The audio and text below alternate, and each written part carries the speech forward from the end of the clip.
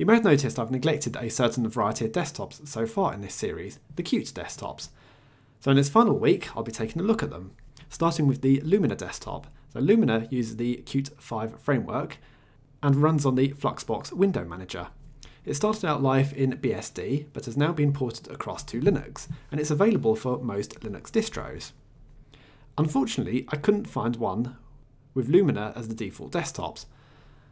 So I've ended up building it in Ubuntu using a third-party repository. Unfortunately, it didn't work particularly well in Debian, so I've opted for the Ubuntu route. And it may or may not explain a couple of oddities because I've built it up from scratch.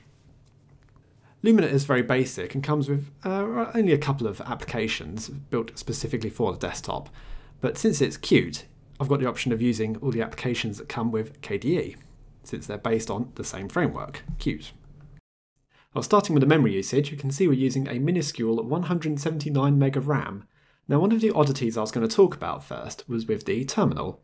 And I can't believe it, for the first time using this desktop, which I've been using now for the past couple of days, it's working. I can move it around and I can resize it. Initially, it was just stuck there in the top left-hand side, so first oddity is cleared. How embarrassing. The layout of this desktop, we do have a transparent panel at the top of the screen, which contains the application launcher, has the time and battery information. This application launcher looks really simplified, really. I'm not sure what's meant to go in this space here. I've never seen anything go in here yet. It does have a text searcher, so let's see how responsive it is. So let's try for Firefox. There we go. After a couple of characters, it has found it.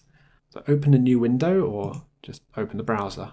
That's strange that it's got some of these drop-down menus in the application launcher.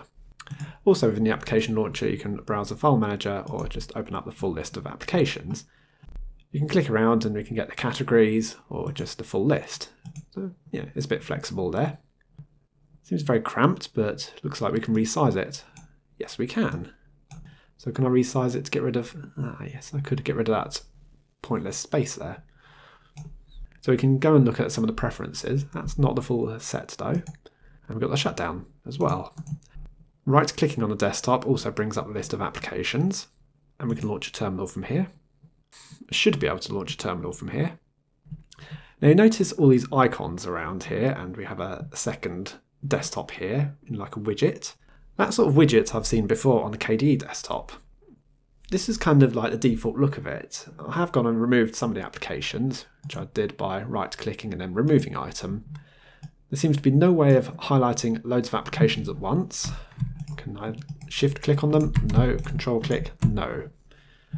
So removing them from this widget also seems to remove them from the desktop, making me wonder why we have both. But I can remove the widget. Yes, it would be useful though to get rid of all those icons at once. So we can customize some aspects of the appearance. What's baffled me here though is I can't get the mouse cursors. I've installed both the Oxygen and Breeze cursor themes, but they don't appear in the list. They appear though as icon packs. They're not icon packs, they're cursors. So we can change the wallpaper. Yeah, that's going to be standard. Customizing the effects. yeah, that's a different view for effects there, isn't it? Literally customizing a text file. Window manager, customize a number of virtual desktops. New window placement, window theme. Let's try something different here. Ubuntu Dark. Is that going to work? Ah, yes. So there's also some advanced settings you can change. Again, like before, it's a text file you can edit. Customize the panel. So can I change the panel position? Yes, I can. Excellent. What does it look like on the side? Ah, very nice, very nice. I can change the items we have in the panel. Can we do anything more? I suppose there's nothing much more particularly interesting to add there, is there? It's got all the components it needs. But I can add additional panels. Got a bit of flexibility here. Let's open up a couple of applications. So starting with a GNOME application. Well, that's rendered perfectly fine. I can drag it around the screen. I can resize to... Why has it gone to the right hand side though? What? It's gone the other way around than it should do. It didn't do that to me while I was testing it. I have just resized the monitor. I don't know whether that's had any effect. There's a Qt application. You'll notice the inactive applications appear partially transparent. When you highlight an application to move it, no, you don't get the partial transparency there, which would be nice. If I double click on the application title bar, it rolls the application up. Right clicking on it gives you a menu, and you can set like the transparency here. Remember its position, send it to a different monitor. The default file manager we get on the system is called Insight. Got most of the features you'd expect out of a file manager, but I've got a couple of extras here. You've got Git, where you can clone a repository. Let's try that. Yes, brilliant. Has it got everything there? Yes, it has. Nice, very nice feature. It's not quite as feature-rich as Dolphin. No split-screen browsing, no opening up the terminal at the bottom of the screen. Although you can right-click and open a terminal here. Should be able to. I think because it's not set the terminal correctly. An unusual problem I have here is I don't know how to get a network drive. I thought it would be as simple as typing the address in there, but it doesn't do anything. So anything in the menus that indicates I go to a network drive? No, no, no.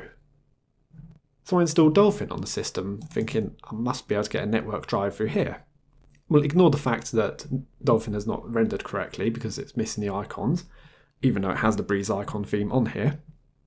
So I try and go to network, and the network folder doesn't open. Why can't I get a network drive? I have never had that issue before. I suppose the only way I could have done it is to set up an NFS mount from my NAS and mounted it into something like the /mnt folder. I could have got to it that way. In the end, though, I just thought, bother this, I can just download some files off my website to kind of show you what I need, really. So opening up a file, so open with, got a couple of options here, but I want to set as GwenView, set that as default. So GwenView is a Qt application, but I associate it more with KDE really, so I'm not going to look any further into the features of this. It's not specific to this desktop. I downloaded an audio file for the Week of Linux News podcast from my website. So let's open that in something, VLC Media Player. Any multimedia integration? Nope. But we do get the VLC player showing up in the system controls. So yeah, can play, pause, rewind from here. Can I open up a private browsing session for Firefox? No. So I can't do anything that fancy from the application launcher.